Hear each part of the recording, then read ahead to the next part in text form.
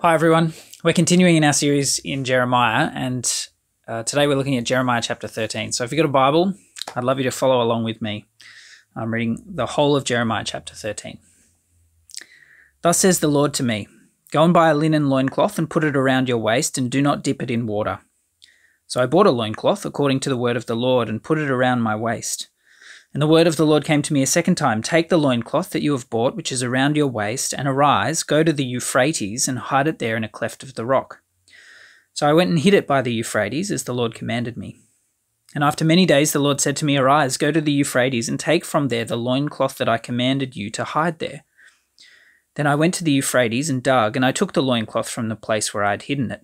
And behold, the loincloth was spoiled, it was good for nothing. Then the word of the Lord came to me, thus says the Lord, even so will I spoil the pride of Judah and the great pride of Jerusalem. This evil people who refuse to hear my words, who stubbornly follow their own heart and have gone after other gods to serve them and worship them, shall be like this loincloth, which is good for nothing. For as the loincloth clings to the waist of a man, so I made the whole house of Israel and the whole house of Judah cling to me, declares the Lord, that they might be for me a people, a name, a praise, and a glory, but they would not listen. You shall speak to them this word, thus says the Lord, the God of Israel, every jar shall be filled with wine. And they will say to you, do we not indeed know that every jar will be filled with wine? Then you shall say to them, thus says the Lord, behold, I will fill with drunkenness all the inhabitants of this land, the kings who sit on David's throne, the priests, the prophets, and all the inhabitants of Jerusalem, and I will dash them one against another, fathers and sons together, declares the Lord. I will not pity or spare or have compassion, that I should not destroy them. Hear and give ear, be not proud, for the Lord has spoken. Give glory to the Lord your God, before he brings darkness, before your feet stumble on the twilight mountains. And while you look for light, he turns it into gloom and makes it deep darkness. But if you will not listen, my soul will weep in secret for your pride. My eyes will weep bitterly and run down with tears, because the Lord's flock has been taken captive. Say to the king and the queen mother, take a lowly seat, for your beautiful crown has come down from your head.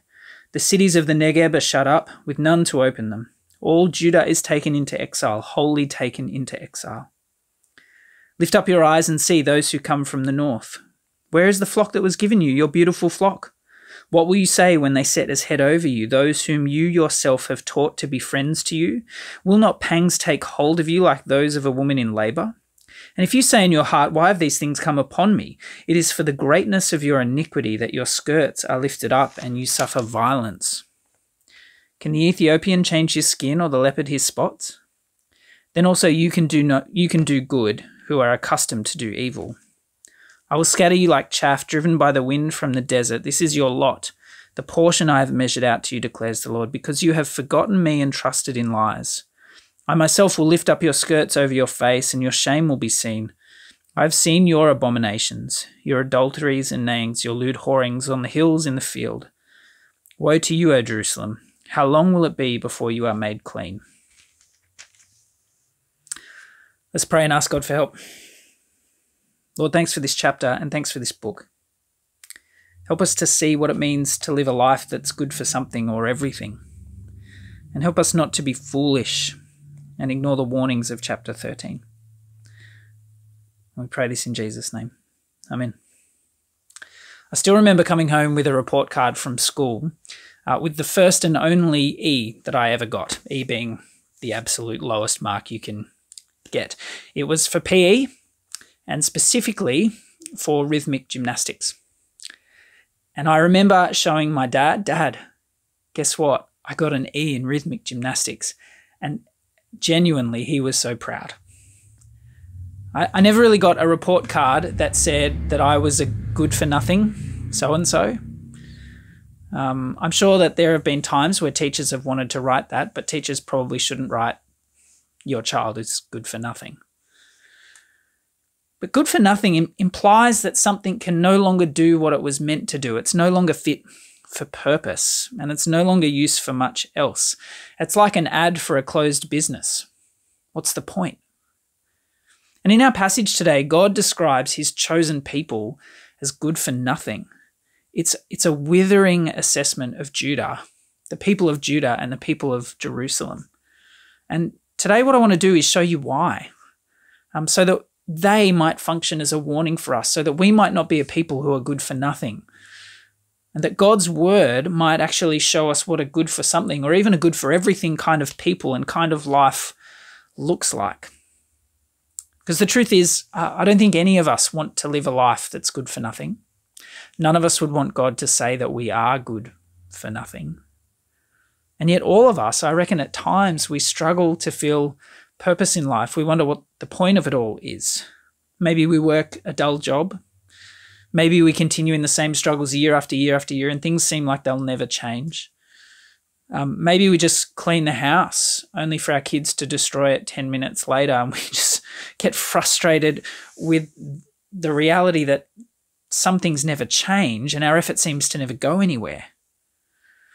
Some of us, we heavily invest in things. We make other things our life's purpose, whether it be our job, maybe our family, our kids, a relationship, whatever. And the challenge is when those things change, when the job changes or fails, or the kids grow up and move out, we're left feeling lost.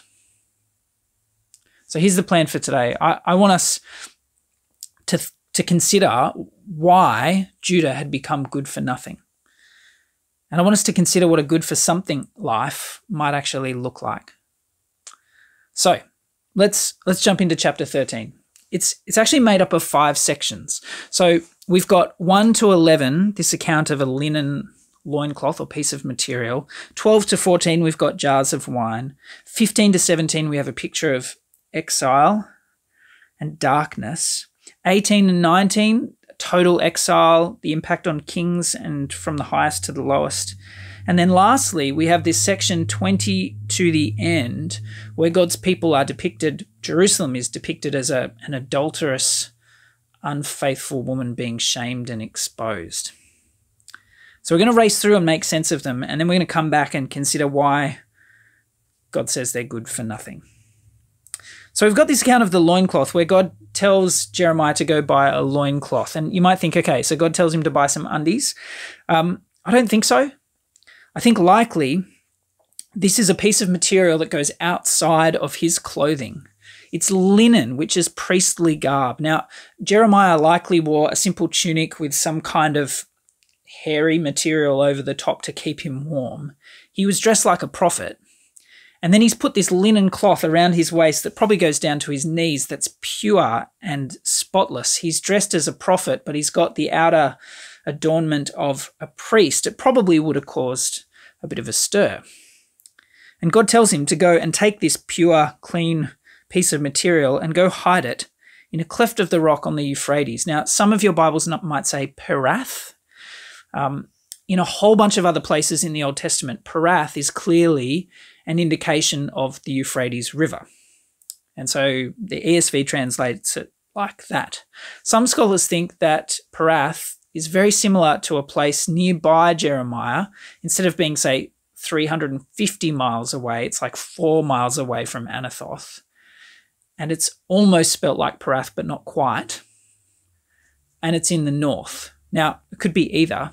My hunch is the Euphrates is a far more clearer picture. But the point, either way, is clear.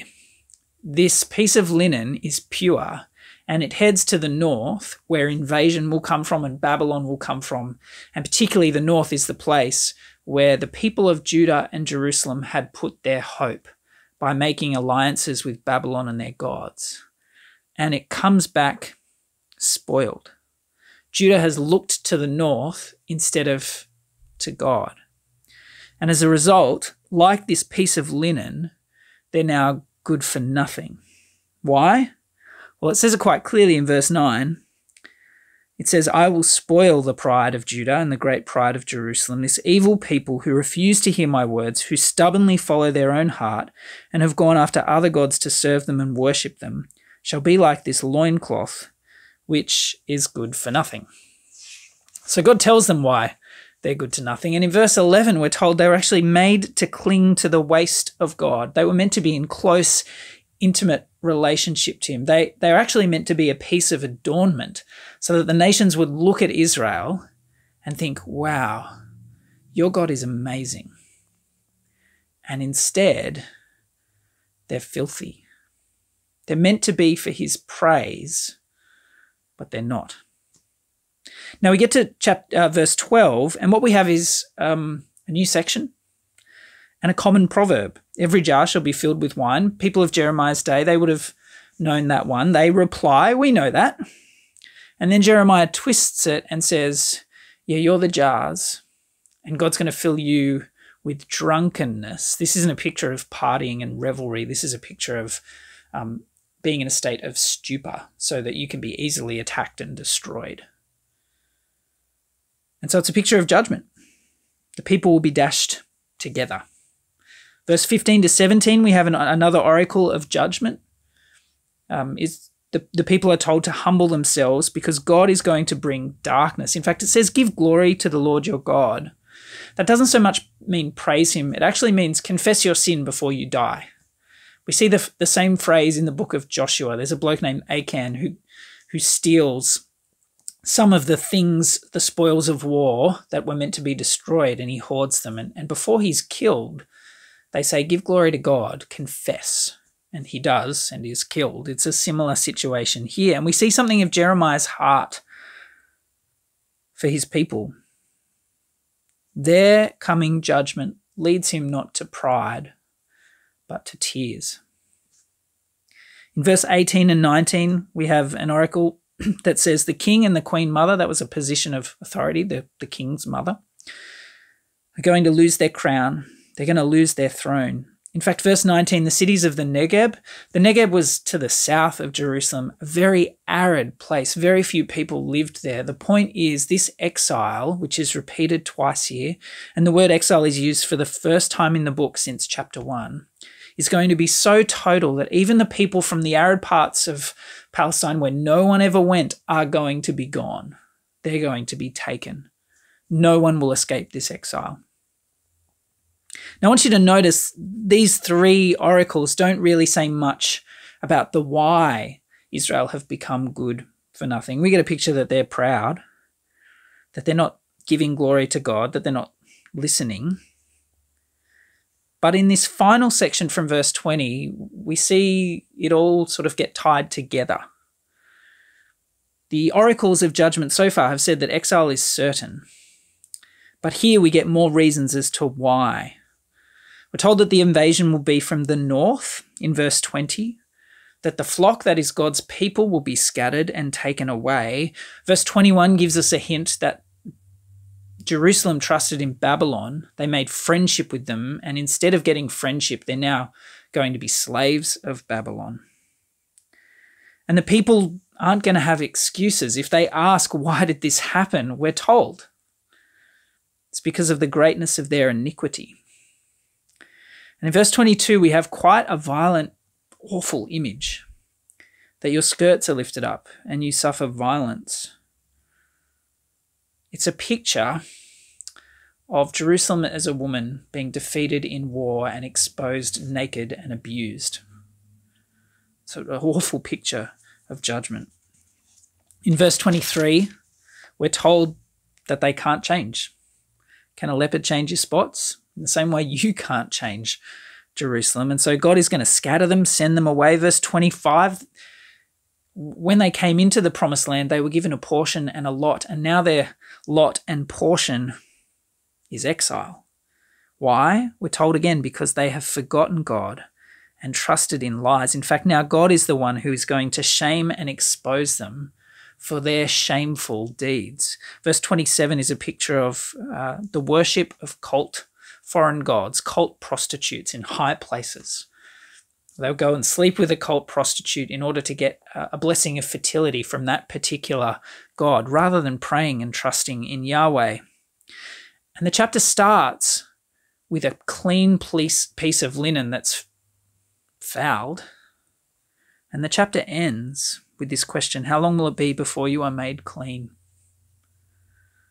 So we step back for a moment and we think, why were God's people good for nothing? Well, the answer is pretty clear. It's because they refused to listen to Yahweh, to his words in the law, to his prophets that he sent. They knew best. They followed their hearts. They chased after other gods and they trusted in lies. They trusted in Babylon rather than in the God who established them and saved them. And they served those gods and ended up slaves of those gods. And all sorts of immorality followed that practice. They were supposed to cling to Yahweh and be for his praise and renown, but instead, they've trashed his reputation. Their actions did the opposite. Now, at this point, if you're a Christian, it might be easy to puff up your chest and think, as I reflect on the world and culture around me, I can point my finger at the world and say, world, you are bad, and God is going to get you. And I guess there's some truth there in the sense that our world and culture doesn't listen to God. Following your heart and following the desires of your heart is a mantra of our day. To say otherwise is offensive and dangerous. Ours is a culture that makes idols. We idolize money and sex and materials. We idolize freedom and beauty. And yet I think the Christian's posture should be similar to Jeremiah, that of humble tears. But if we're honest, those of us who are Christians, we're not Judah, but we are guilty, aren't we, of similar things? We refuse to listen to God. We make lame excuses. We're too busy to read our Bibles. It's too hard to read our Bibles. It's too hard to spend time in God's word. Now, I got to say, there are times where it is hard. You know, you're a mum of a newborn baby. It's hard. You're going through chronic illness, chemo, or serious and sustained mental illness, where reading words on a page just turn to fuzz in your brain. Like, that's hard. That's really hard. The truth is, for many of us, we just make lame excuses. We've got time for our favourite TV shows. We've got time to scroll endlessly through social media. But we don't have time to listen to God. And we say things like, yeah, the Bible's really hard to understand. And sometimes it is. Jeremiah is tricky to understand. But sometimes we say that. And then when we think about the new car or thing or whatever it is that we want to buy, we do hours and hours of deep research to learn all that we can. See, our hearts betray us. We don't always listen to God faithfully. And the truth is, we're also guilty of trusting in lies and following our hearts, even when our hearts are in complete conflict to God's word. We chase security and significance and satisfaction in places other than God, don't we? We think, if only I had, insert whatever you want there, then I'd be happy or safe or important. We all do it. I do it. We just think that if we had a little bit more money or a better job, or that spouse if we're single, or those kids if we want kids, or better kids if we have kids, if we only just had more sleep or better health, then we'd be safe. Then we'd be satisfied. Then we'd be important and significant. All of those things are good gifts. It's okay and human and normal to desire those things, but they're not God's. They don't give the security and significance and satisfaction that only Jesus can really give. And to think so, if I just had that, then I'd be okay, is actually to trust in lies and become enslaved. And if Judah were called to cling to God, then how much more us? We're called to cling to Christ and live for his name and his praise and his glory. And the truth is, often we don't. We live for our own glory. That's exposed every time we're selfish. Every time we hold back when there's an opportunity to be generous. Every time we expect everyone else to serve us and we refuse to serve others. All of which means, if you're a Christian, don't let the first thing you do with Jeremiah 13 is point your finger at the culture around us, but rather let it cause you to repent. To repent of your blocked ears and your wayward heart and your habits and choices that slowly spoil you. But you know what? What's amazing in this passage is that there's hope hidden in it. especially this side of the cross, but even for the first readers of Jeremiah. You see, you keep reading through Jeremiah and you get to chapter 33. And chapter 33 answers the question, how long will it be before you are made clean? See, in chapter 33, God promises to make his people new, to change their hearts, to do what they can't do themselves, to cause them, and it uses exactly the same phrase as chapter 13, to be for God a people, a name, a glory. How? Well, we're going to look at this more in a few weeks, but the ultimate answer is, you guessed it, it's found in Christ and him crucified.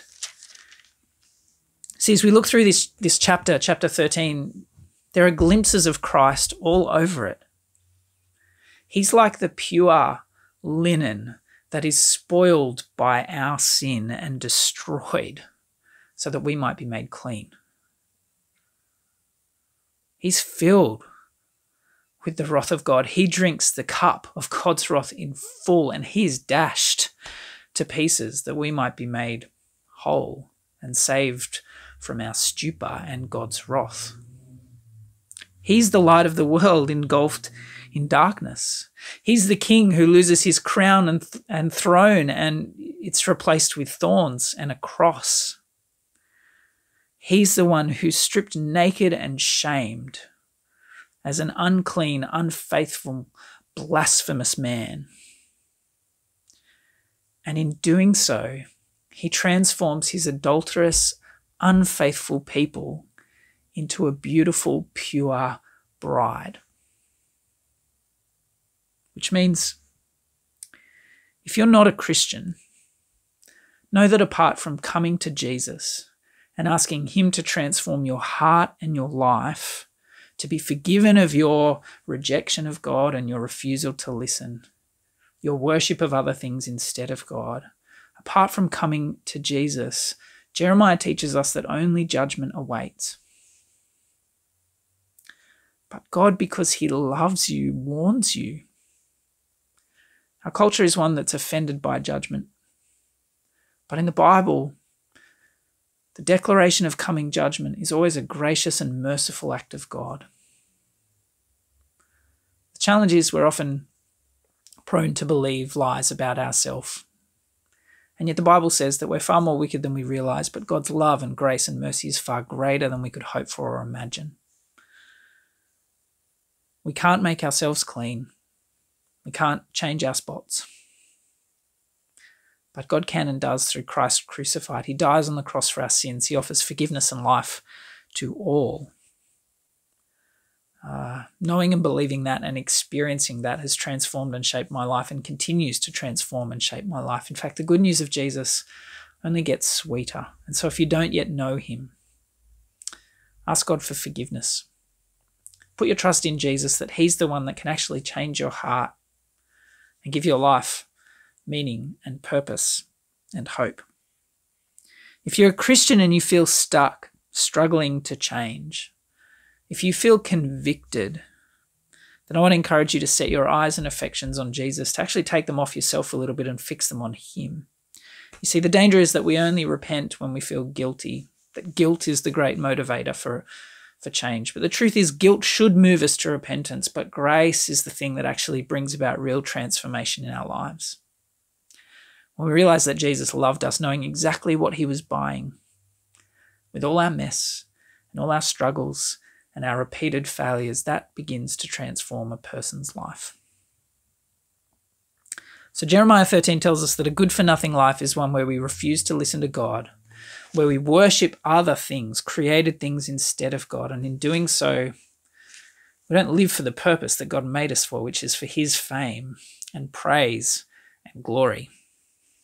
And so I want to finish by considering what might a good for something, or even a good for everything life actually look like. And in short, it's really just the inverse of what a good for nothing life is. I want to show you very briefly just two things. Here's the first one. I want to encourage you, if you want to live a good for something life, to trust God's word more than your heart. Hearts that love God can serve us well. Hearts that have been shaped year after year after year by God's word can serve us well. But sometimes hearts that are more formed by the world around us. And sometimes our feelings and desires run counter to truth. The truth is, you and I, we need to fill our hearts with God's word. We need to read it or listen to it. We need to form some habits. And we need to work hard at it. We need to stop hoping for a magical silver bullet where one day we'll suddenly just ingest somehow all of God's word and know it perfectly. Nothing in life works like that. It may mean that you just need to delete social media. It may mean that you need to cancel Netflix. It may mean that you need to get up 15 minutes earlier. Regardless, the call of God is for us to listen to him. And he speaks through his word. I just want to encourage you, you're not alone if you struggle in this. The truth is, every Christian I think I've ever met has struggled with being regular in God's word. There are only a rare few who have never had that struggle. I've had that struggle. Loads of us have. In fact, my hunch is that most of us struggle to regularly read God's word. Now, that shouldn't give us an excuse to not change or try, but it means that we're not alone. It means that we can actually share our struggles with each other and therefore encourage one another and spur one another on to listen to God's word. You see, I don't think we're going to get to the end of our days and think, gee, I read too much of God's word. I think we're going to get to the end of our days and regret all the silly ways we waste time.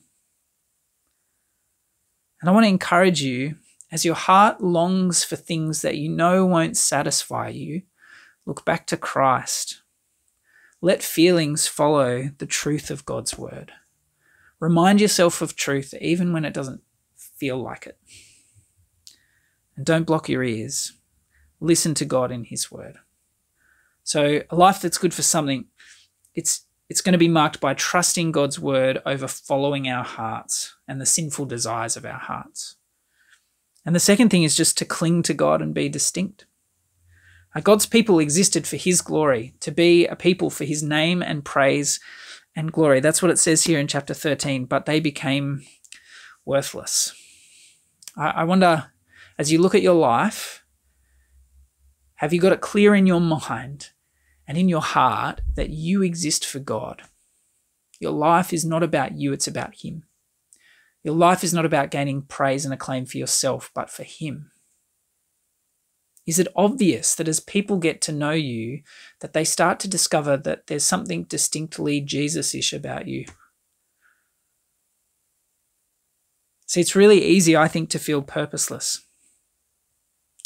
Especially if you have even unknowingly made your purpose in life getting rich or getting ahead at work or having the house or car or the kids or the spouse or the family or whatever. Because the truth is, if you make something created your purpose, if you get it, you'll then ask the question, well, what now? Because that didn't really satisfy me like I thought. And if you don't get it, you'll despair. You'll rage at the world or at God because you didn't get what you wanted. But if your purpose is to live for God's glory, then every day and every interaction is loaded with purpose and opportunity and meaning. The menial things of life are opportunities to display the glory of Christ to the world around you. Every interaction is an opportunity to do that. And so cling to him. Be distinct.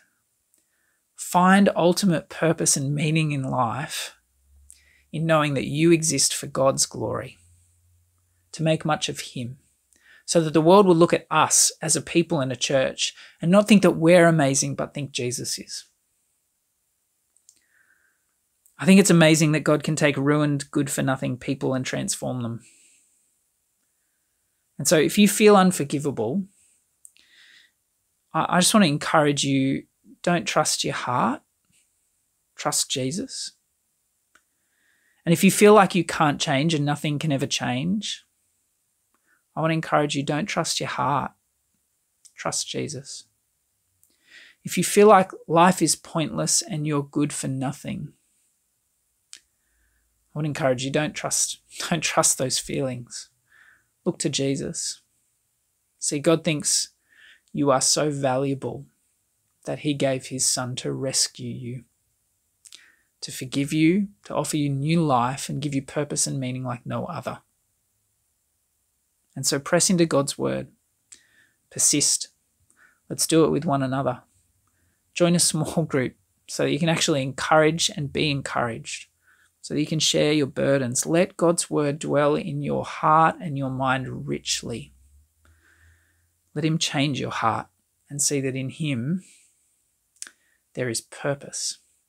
And in knowing Jesus, life is no longer good for nothing, but good for everything.